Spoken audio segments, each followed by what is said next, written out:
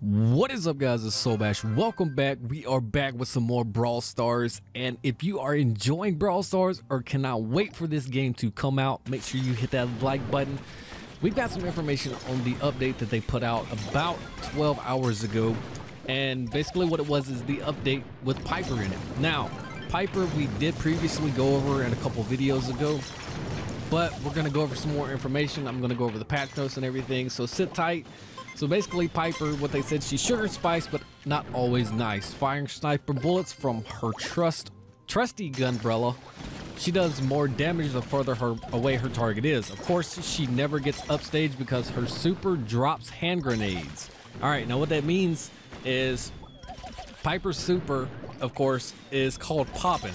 What she does is she basically leaps out of the way, kind of like a crow ability, where she gets pretty good way away from the target, but when she leaves that area, she drops 3 hand grenades, and those things explode and do damage. So not only she has an out, she has an out that does quite a bit of damage as well. Now that does do 300 damage per grenade, just so you know. And her basic attack, she fires a sniper shot. Of course, the max range damage that she does is 460 damage. Now this is base level stats, guys, and her health is 600 hit points. So that's Piper right out of the gate. Have not played her yet, but I have seen a lot of people saying she is pretty fun to play as long as you know how to kind of predict where people are going to be moving. Now also they did add another skin for El Primo. It's called El Rey. I've not checked it out, but I do know it is 100 gems. They also added a showdown map called Feast or Famine. We'll be looking for it when it comes up in showdown mode.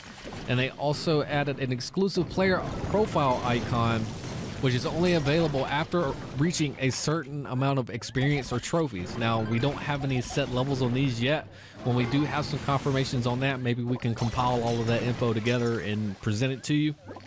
Now, the main thing this update was really about was the balance and improvement, the UI of the game. That's what they mainly focused on, you can tell.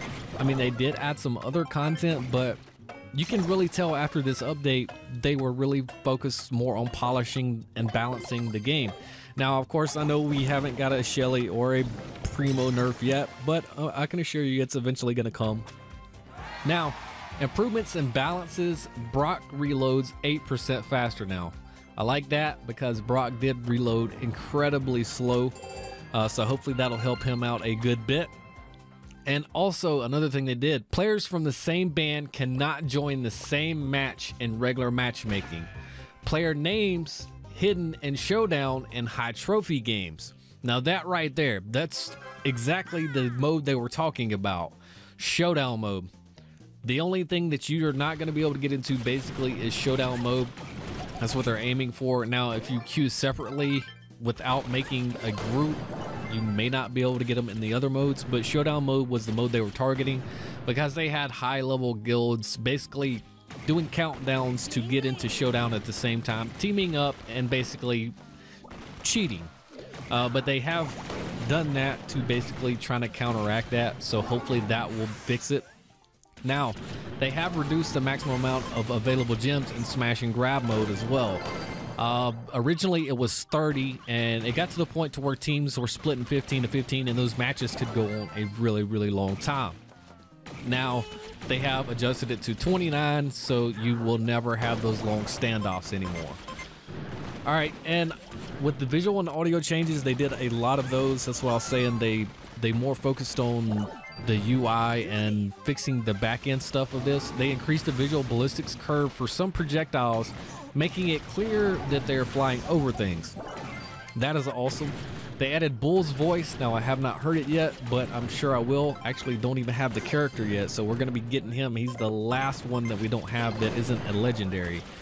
And also, of course, Piper, the new one, which she's not a legendary, she's actually an epic. And they also added new sound effects for leveling up and rank ups. They added new healing sound effects, new music variations, new player defeated UI, new and improved brawl box animations. Heist, when defending, the safe is blue instead of red, so that might be helpful. Reduce the virtual joystick size. Now, another thing I wish they would do right there is actually give us an option to lock that joystick so it's not completely just moving around with your thumb, because that definitely it hurts you in the long run, because you get to the point where you get to the edge of the screen and you can't move. You have to reset. They also improved the character textures for El Primo, Nita, and Brock. El Primo and Paco's attack effects have been improved. Now, I did notice the Primos earlier when I was playing. Instead of just a little wide area, it's actually fists now that you see in the animations. And Bo's Mind's visual improvements. There was some few bug fixes. Like I said, many of them were the various UI fixes. Bo's Minds are now triggered by Nita's bear. Barley's main attack can now destroy vases and bones, and that's mainly concerning like showdown mode. I've actually played that about a week and a half ago and got to the point to where I figured out that Barley was no good in that, because he couldn't break any of that stuff and get to some of that stuff. But hopefully we'll start seeing him more in showdown mode now. Players' bans can now be viewed from the player profile. They fixed joystick activation issues at the bottom of showdown maps, and they also fixed ban elder promotion UIs. Now, if there's anything that I missed, guys, please let me know. I'm pretty sure this is everything that they did cover in this update. A few of that were my opinions, of course, but some things needed to be changed, and of course they're still working on those. Maybe the nerf to Primo and Shelly isn't what they're wanting to do, and they're wanting to try to bring these other brawlers up to the level that they are on.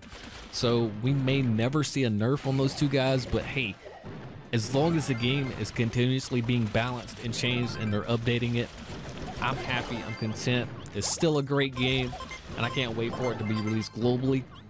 But if you have any ideas, anything you want to add to this, guys, feel free to do so in the comments below. I always read your comments. I'm going to try to reply to every one of them.